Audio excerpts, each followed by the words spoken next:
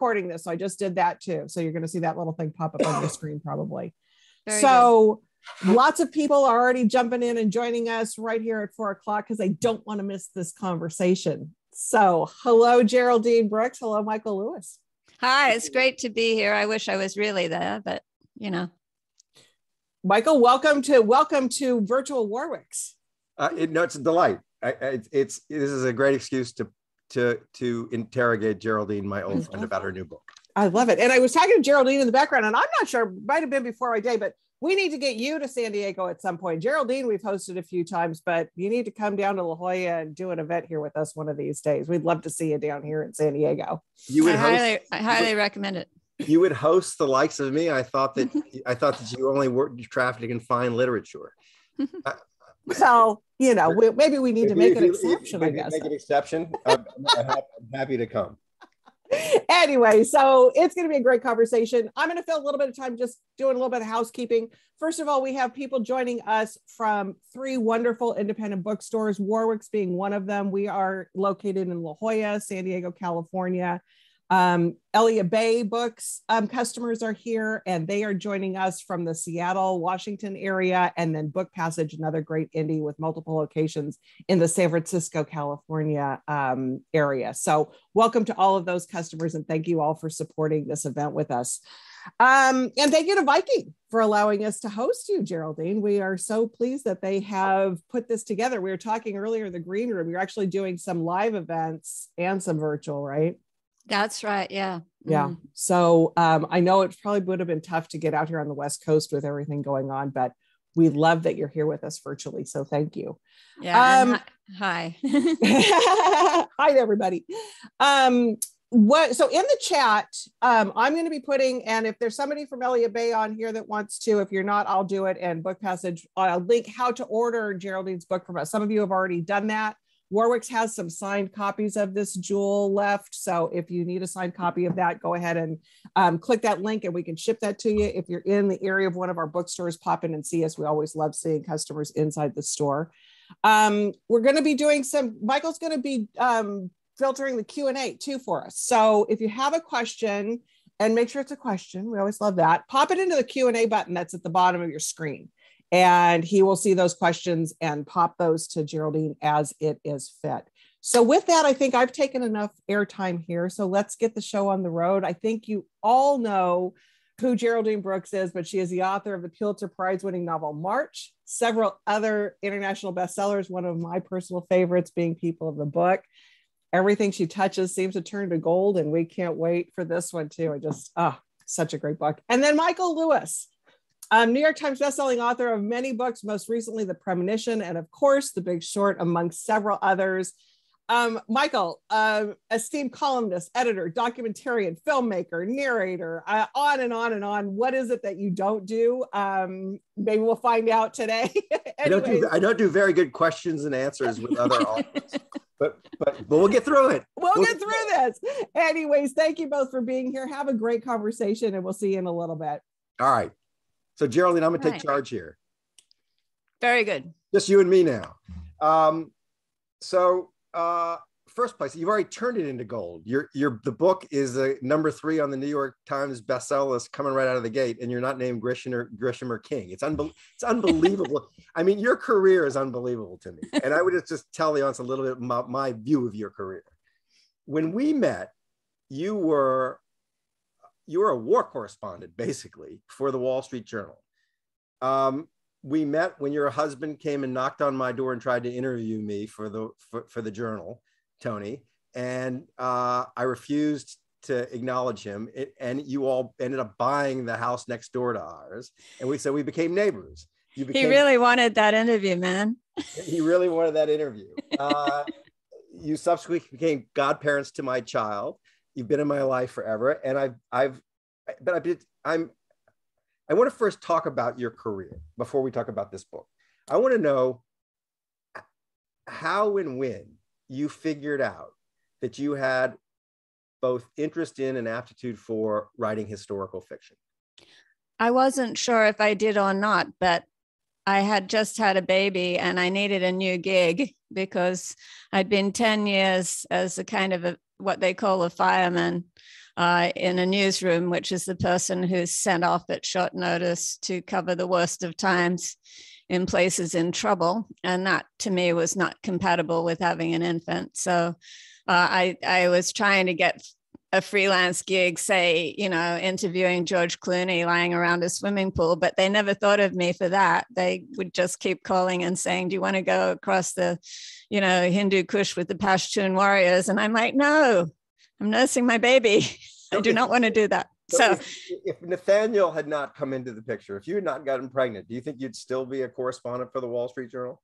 Yes, I do. I mean, or, something like that, because I did love every step I took. And I thought it was an absolute privilege and a big responsibility to get out there and cover the consequences of American foreign policy as they enacted themselves in people's lives. And it was completely absorbing and sometimes horrifying, but always challenging. And I did love that life. Your novels are a symptom of motherhood.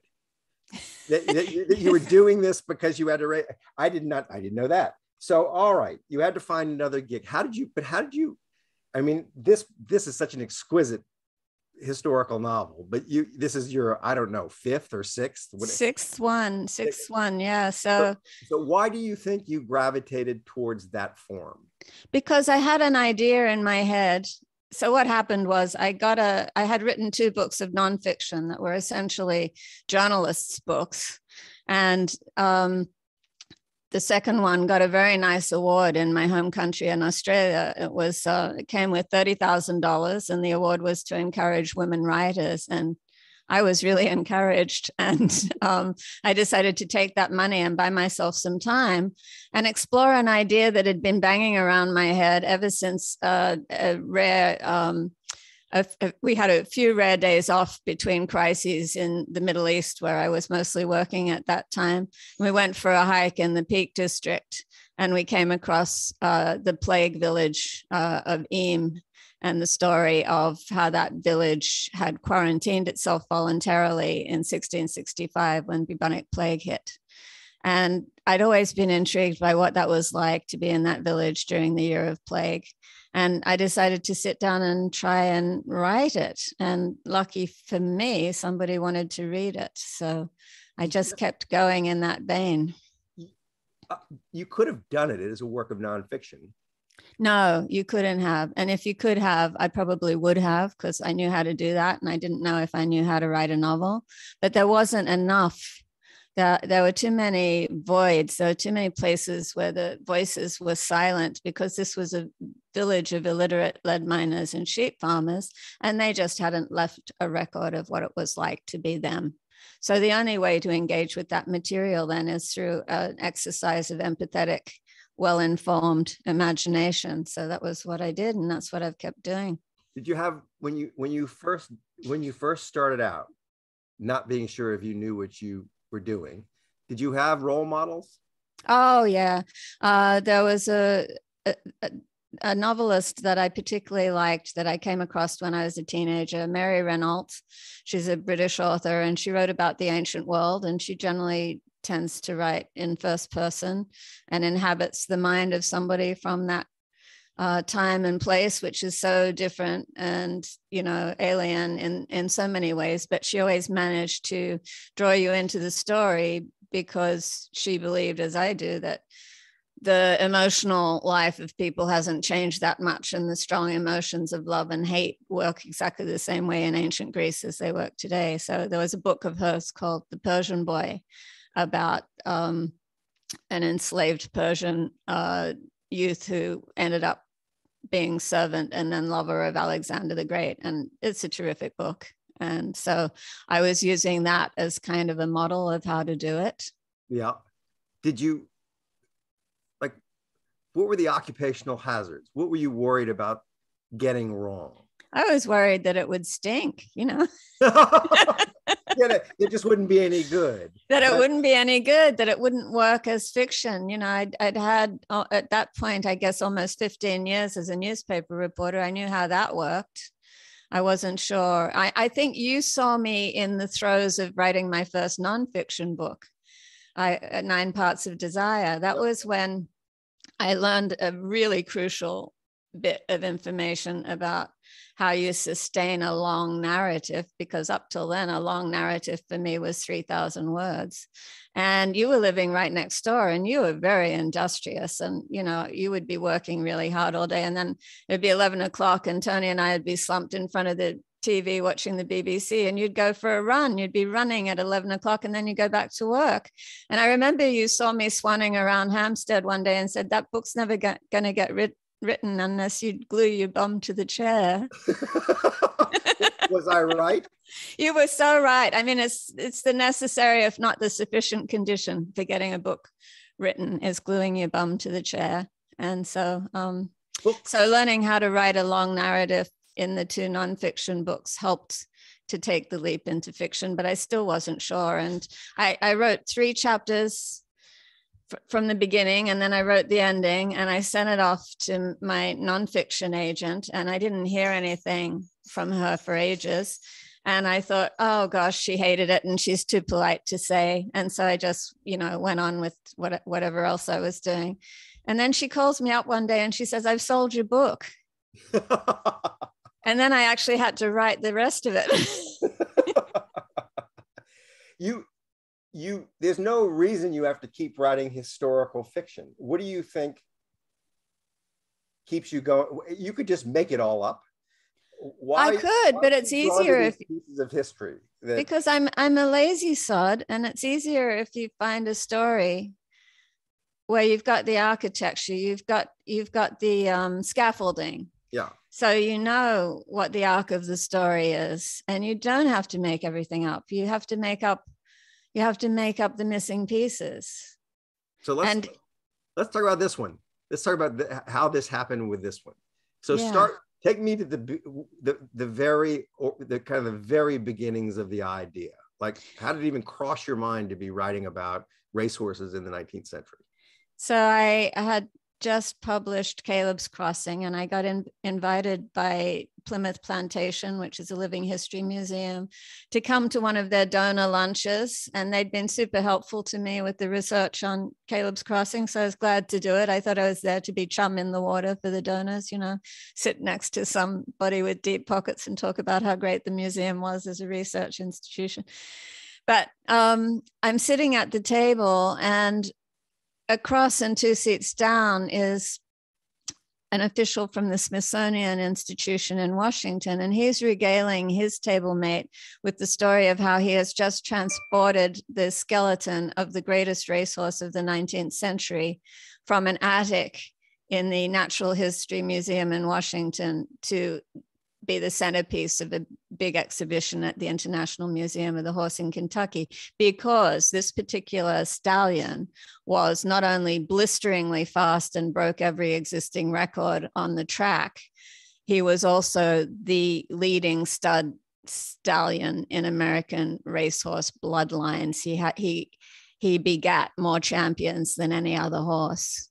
And then he turned to the story of what happened to this horse during the Civil War. And at that point, my lunch sat uneaten. And I was just to my companion, could you just quiet down? Because I just need to hear about this horse. So I went home pretty sure that was going to be my next book. So the first thing you heard about was the horse.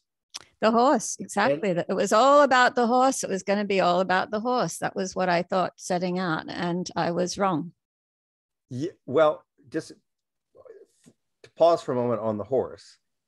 What did they know about? Did they know much about what had happened to the horse during? They know everything about the horse, because racing at that time in the 1850s and 60s was a national obsession, north and south. Everybody followed these great horses. There was huge prestige in having the top horse. It was. Did you know that? No, I didn't know that. And I didn't know how racing was very different then. It was over 4 miles, which is like 4 times the Kentucky Derby. And the horses would do it 3 times in the one day. These were heat races. So the endurance of these horses was extraordinary.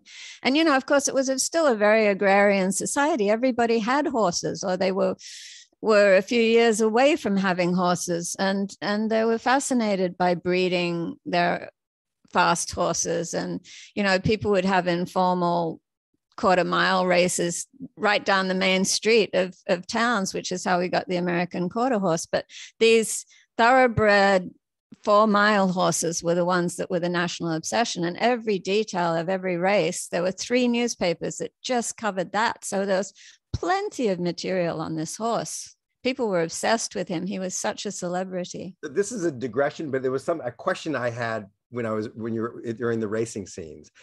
You have the horse, when the horse races against another horse or group of horses, there were 2 heats in the day. They raced twice. Or 3 times, sometimes 3 times. Sometimes 3 times. But the two races I didn't understand, because I couldn't figure out how they even figured out who won. If Lexington won the first race and Lecomte, or whatever the horse's name, won the second, what did they do?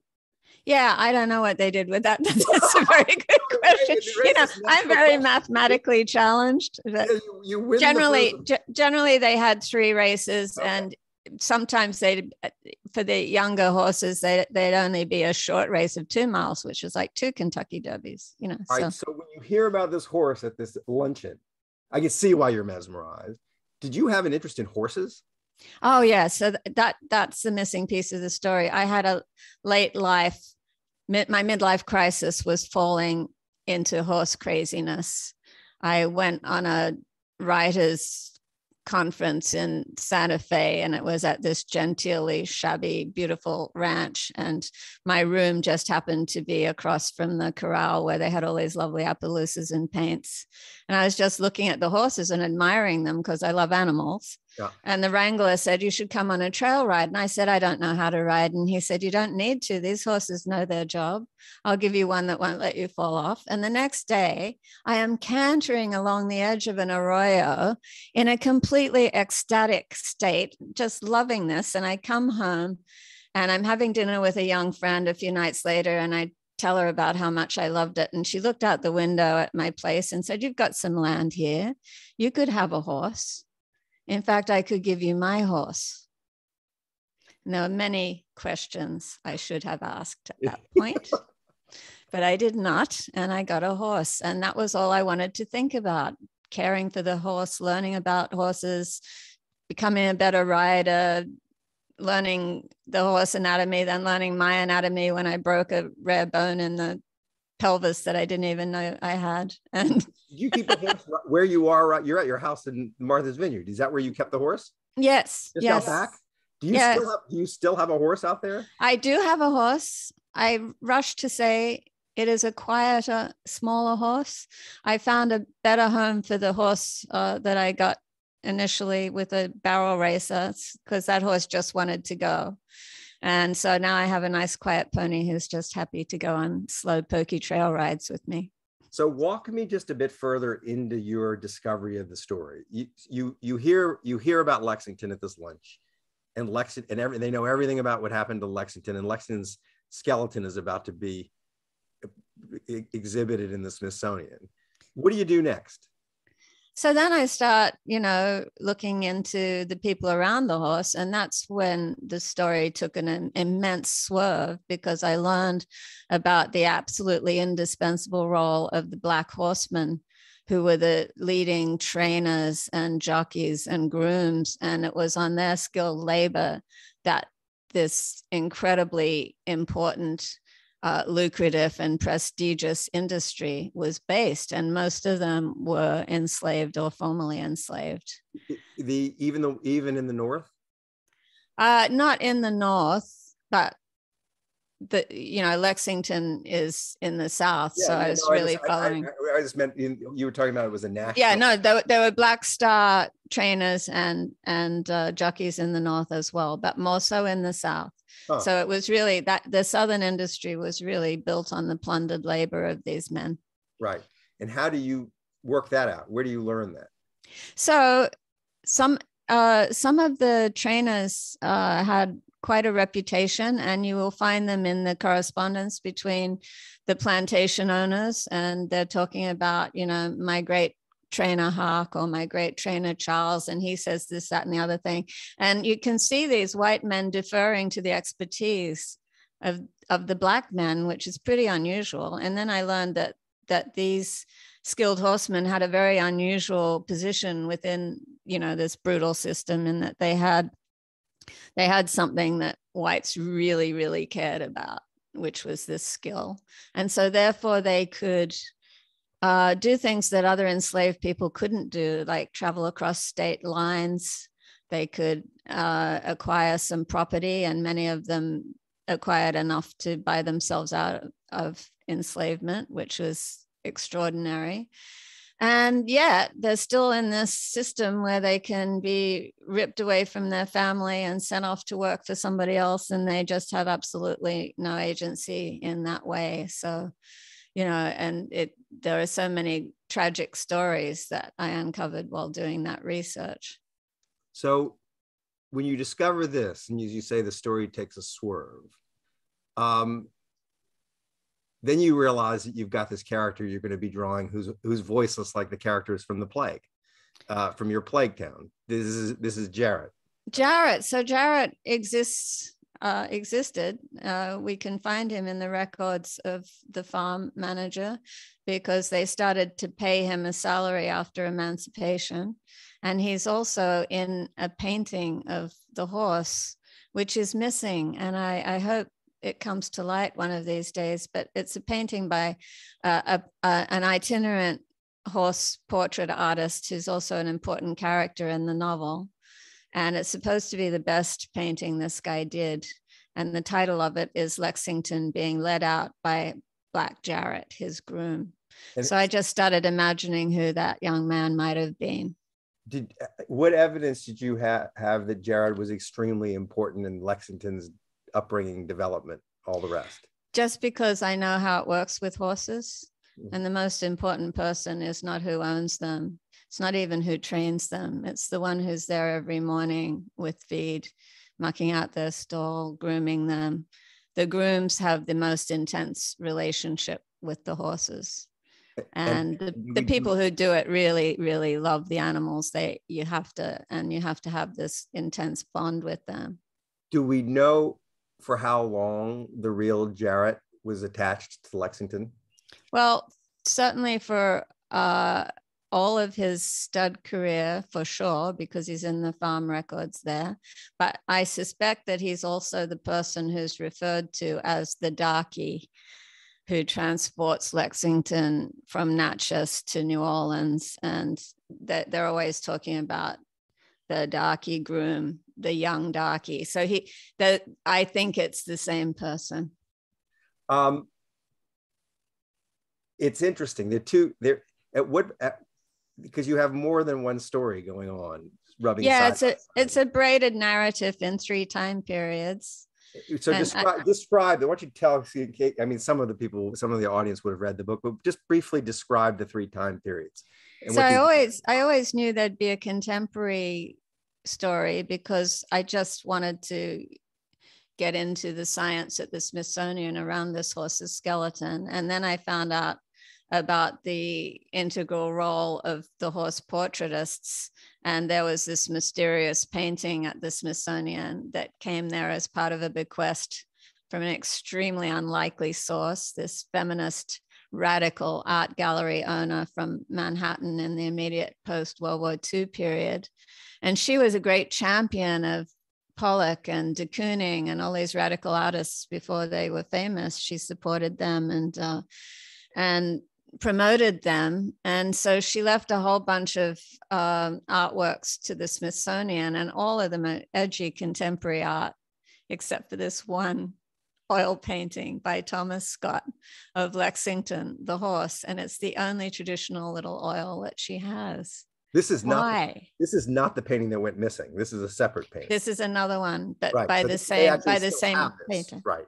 They still have this. And so the question was, why did you, I mean, it was where you are drawing on the historical record and where you are making things up is so hard to determine if you're a reader. I mean, you make the stuff up so well that I couldn't tell where history stopped and Geraldine started. I'll give you a clue. I could guess that Jarrett was largely drawn from your imagination. but because I thought, where else would this come from? But give me, I'm sorry to interrupt you. What were you going to say? No, the clue is if it's really weird and unlikely, it's true. Yeah. and that comes from Mark Twain's wonderful saying, fiction is obliged to stick to possibilities, truth isn't. Yeah.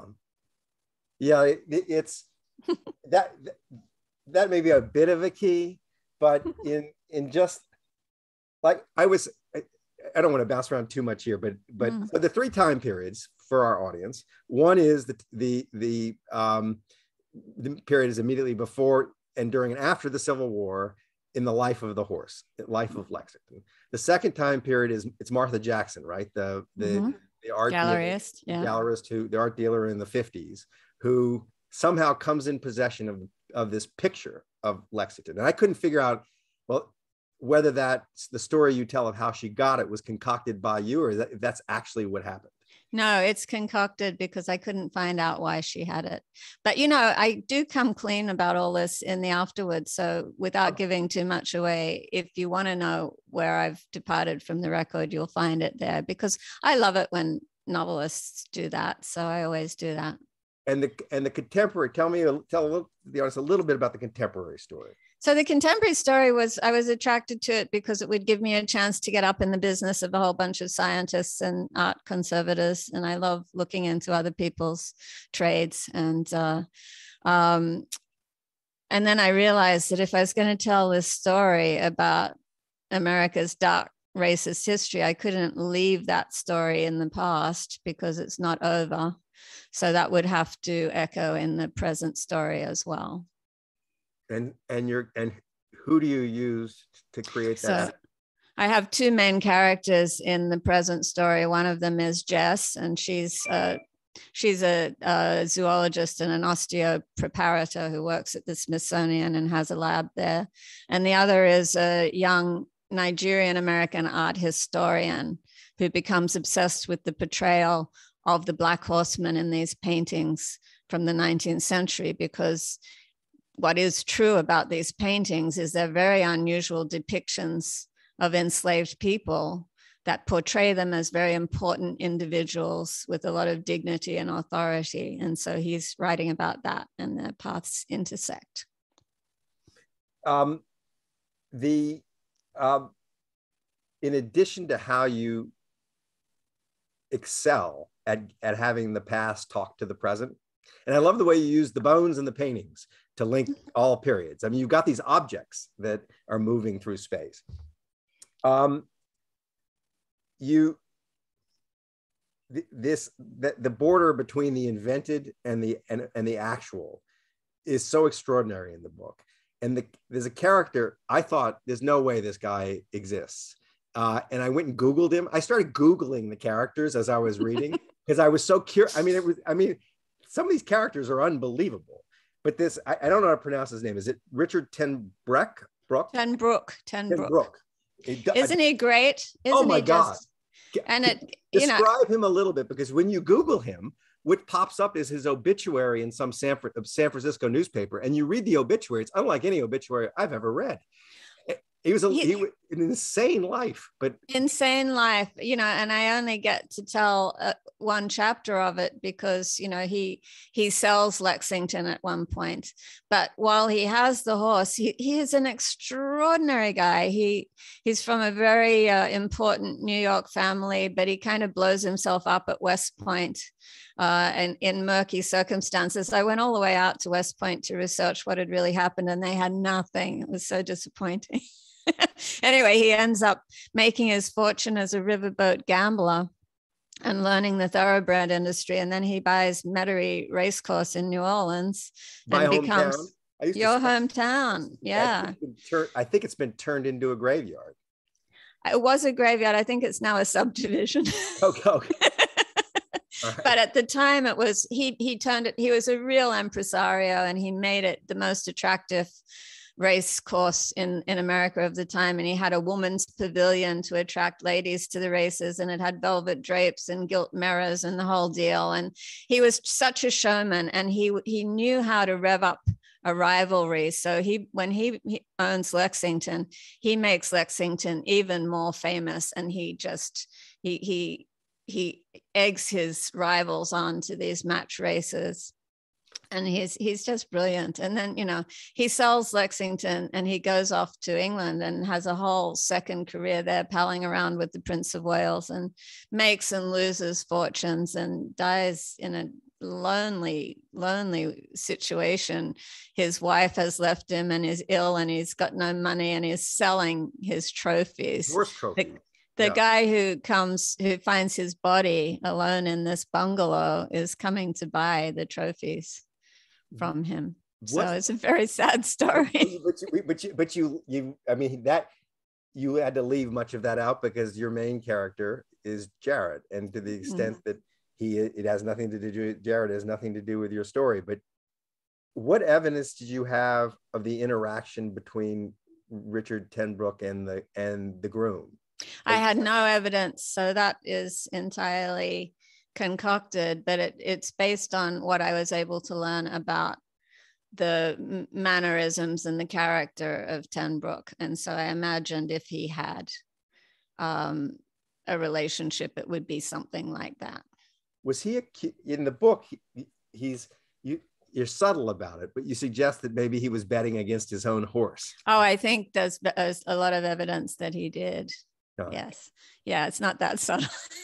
He's a riveting character, but he's a completely familiar character to me because he could have walked out of the pages of The Big Short. Yes, very right, very much so. Exactly, yes. It was that he's exactly that character who's sort of looking at the world, seeing its folly, and exploiting it, and feeling with a different emotional range than most people have, and you completely, I mean, I don't know who you were thinking about when you were writing it, but when I was reading it, I was thinking of those characters. That it's a Wall Street character. He's just projected onto the world of horse racing because that's where a Wall Street character would be then. That is exactly where they would be. That was the big game at the time. Yeah. All right. So just a couple of more of the characters. I'm just curious to hear you dilate a bit on. Cassius Clay. Cassius Clay, what an extraordinary man. He is really something. So everybody thinks of course, Muhammad Ali, but Muhammad Ali was named after the original Cassius Clay, who was a member of an extremely important political family in Kentucky, the Clay family, who, didn't get to be presidents, but close by. And he was an unusual man for his time because he was an emancipationist, and he freed all his enslaved people that he had inherited. And he had a newspaper called The True American, where he sits in the middle of the slave power in Kentucky and preaches abolition, which led to him having 3 attempts on his life by assassins. And he fought them off. People would come at him with guns and he would cut them up with his Bowie knife. So he was really something. And he went off to be the ambassador to the court of the Tsar for Abraham Lincoln, and was considered responsible, for Russia's support of the Union during the Civil War. So he had quite the life. And he's married to the woman whose father owned Lexington initially. So that's the way he walks into the story. There's this wonderful sort of conflict in Cassius Clay in his theoretical feeling for his feelings about slavery and his attitudes towards women don't seem to go together. Well, he was something. So his wife is left behind when he goes off to the Tsar's court, and she manages to very astutely and shrewdly run his estates for him and renovate the mansion. And while he's away, he takes up with a Russian ballerina and comes back with his bastard son. And she sends him to sleep in the unheated attic. And they end up getting a divorce. And it's funny how it's funny when it's 150 years ago, but if it happens to you, it's not so funny. Not so funny. And not so funny in that she was then, left with nothing because she had no property. Once you're married, you have no right to anything, even though she'd kept the estate running. And her daughter, Mary Barr, saw that and became a great feminist and suffragist and worked tirelessly to get women the vote because of what happened to her mother. So there are so many fascinating people attached to the story of this horse. Where did you feel, you talked about when you were writing about the plague that you were attracted to the silence of the past, the people who had no voice and left nothing behind. So you have a kind of responsibility to come in and fill in the blanks. Where did you find the blanks most startling in this story? Oh, I think, the stories of the enslaved who, generally speaking, very few had the opportunity to learn to read and write and tell their own story. But when they did, they told those stories so eloquently. The narratives of people like Frederick Douglass, just so remarkable, and Harriet Ann Jacobs. And so from the narratives that we have, you can learn such a lot about the emotional lives of people under this system. What do we have from people who are actually in the role of grooming these horses? We don't have anything from the grooms. Nothing. Because they were not regarded, even though they're fundamental. We have more from the trainers and a little bit from the black jockeys, but there's one oral history of a noted trainer.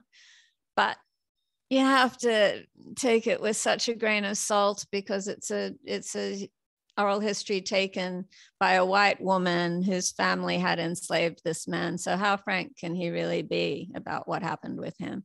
But even so, it's pretty riveting. I mean, it set my hair on fire reading his own words, and even as much as he felt free to say to her was pretty striking. So. Isn't it remarkable that there are these people who are at the center of a national obsession, who are instrumental to success and failure, who remain invisible? Well, and also they were erased because after the Civil War, the first Kentucky Derby, I think it was 19 jockeys were black. And the winner was Aristides, who was a son of Lexington, trained by Ansel Williams, who was a formerly enslaved black trainer, ridden by a black jockey. And yet 10 years later, 20 years later, there were no black jockeys for almost, a century, because they were pushed out, sometimes violently. And the whole racing industry became segregated. And all this talent and skill, some of the jockeys went to other countries to pursue their craft, and others just died penniless. When does that happen? When does that happen? It happens in the backlash to Reconstruction. Right. Pretty quickly, very quickly. I'm going to take some questions from the audience, but before we do that, a couple of things. First is, you look at horse racing today. How's it different from the horse racing you're describing? It's much rougher on the horses. I feel that the animal welfare issues in contemporary racing are really critical because so many horses die on the track. And if they don't, they're often discarded and have their lives end pretty horribly at the age of about 5. And anyone who's been with horses and knows anything about horses is that you shouldn't really ride them properly until they're 5. And yet in racing, they're ridden hard as 2-year-olds when their bones aren't even finished growing. And then if they don't make it, they're just thrown away and end up, in the knackery a lot of times, or being shipped to Mexico for dog food. And they're beautiful animals. So my horse has a pasture mate whose name is Screaming Hot Wings. And he is an off-the-track racehorse thoroughbred. And my neighbor acquired him when he was 5 years old, and he's now 33. And he's still got so much to give. And so I just think it's tragic that these horses, so many of them, are just discarded because of money and disregard. Why would they be racing them before they're really ready to race? Why did the market do that? I don't know why the market did that. They're very fast at that age. You know, you can get a lot of speed out of them. And I guess that's all that people care about. But in this country, particularly, it's illegal most places. They pump them full of a drug called Lasix, which makes their bones grow faster, but it also makes them more subject to injury and breakdown. And it's really horrible. You know, you see so many horses destroyed on the track. Santa Anita is notorious for losing these beautiful horses.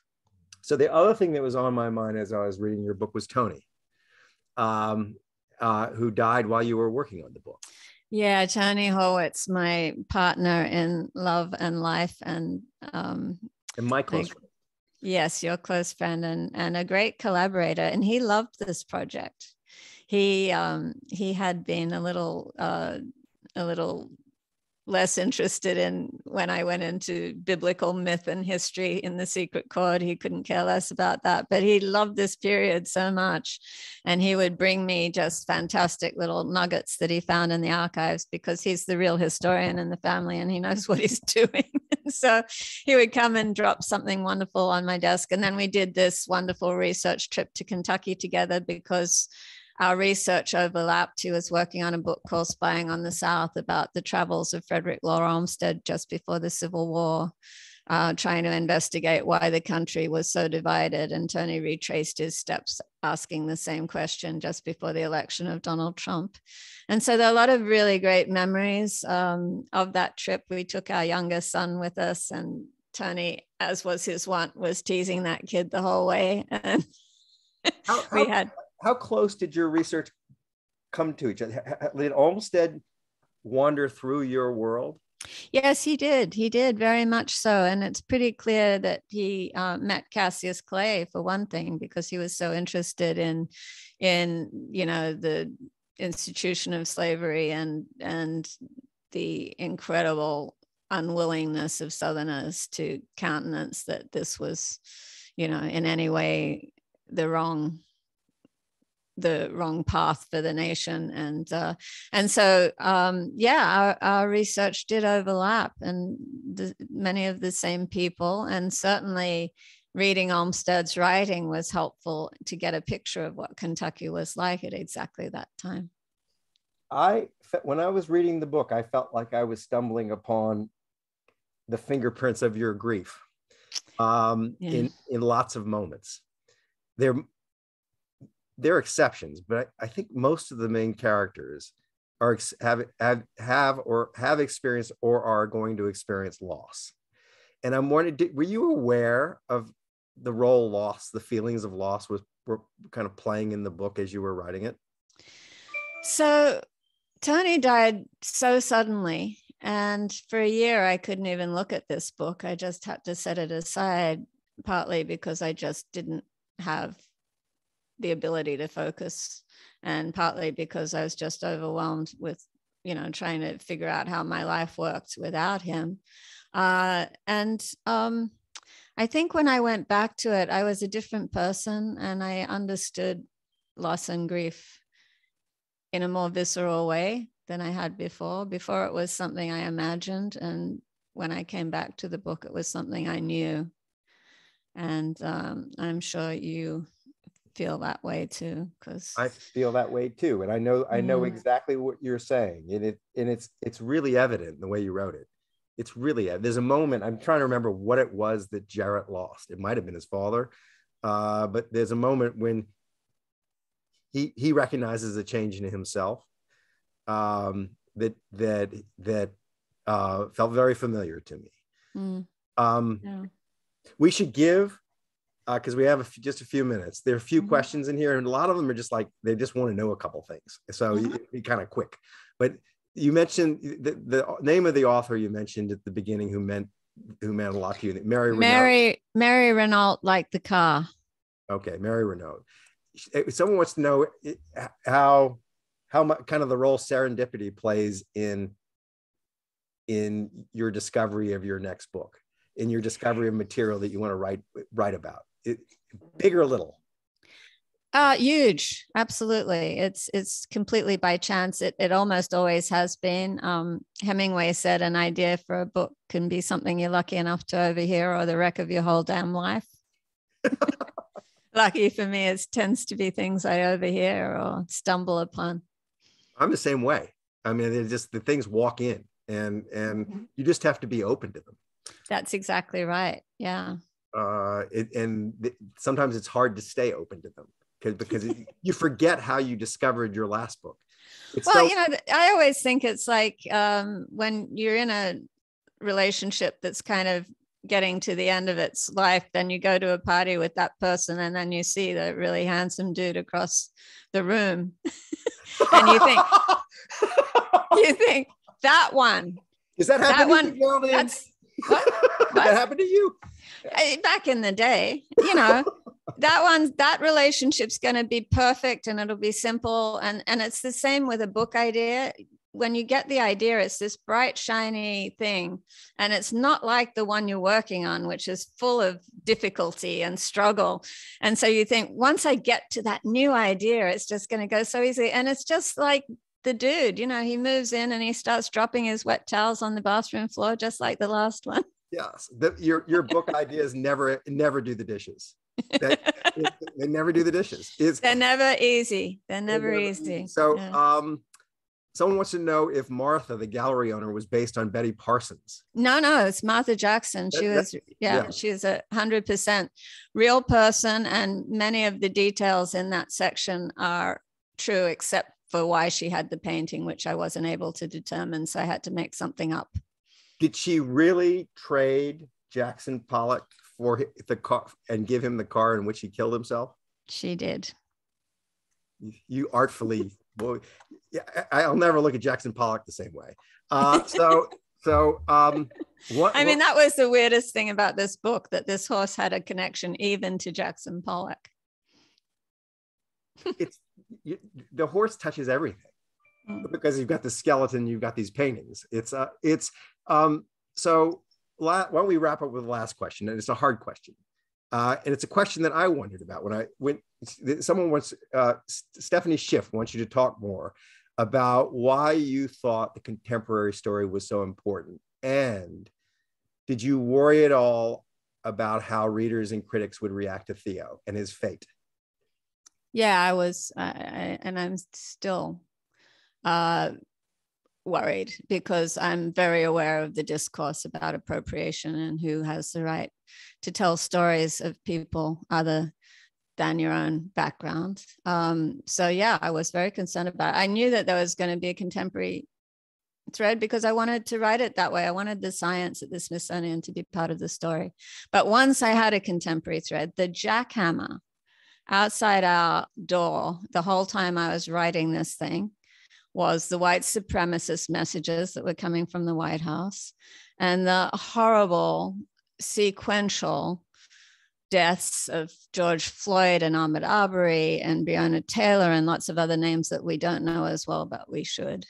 And it's just like, there's a certain point of view in this society that slavery is over and done with, and I don't have any responsibility for that. And so why should I think about reparations? And it's, we're post-racial. Well, we're not. We are not post-racial. And this is something that is still a reckoning that this country has to deal with. So I couldn't leave that out of the story. No, you really couldn't leave it out of the story. The minute you had a contemporary story that was going to speak to this story from the past, you had no choice. That's what I determined. Yeah. And I also couldn't, I could have written this book focused on Tenbrook and Warfield and all the white characters, but that would be wrong to me because that would be once again erasing the absolutely crucial role of the Black Horseman. And I didn't want to do that either. Right. So I just had to walk into the bandsaw and hope for the best. Well, you're going to get cut up a little bit, but that's all right. It was worth it. The book's wonderful. I mean, it's just great. I'm so proud of you. I know, because I've seen you just kind of just flourish as in this whole other career that was wholly unnecessary. You could have just gone and been a great journalist for the rest of your life, and instead you did this. And I don't know, it's inspiring. And I think that I have a sense of how much courage it took to write this. I mean, that you had to fight through a lot of emotion to get to it. And that's not easy. You had to put your bum in the chair. And I'm proud of you for doing that. So we're going to turn it back over to Julie, who's going to come in and say some kind words. And we are so glad that she did make that shift, right? Yes, we are. Yes, we are. Michael, Geraldine, this has been a great conversation. Thank you both so much for your time. Horse, number 3 on the New York Times bestseller list. Let's keep it there. If you haven't already bought it, 3 great bookstores, Elliott Bay, Warwick's, and Book Passage, all have some signed copies. So I think it'll be a good thing. Can't wait to see you all in person next book.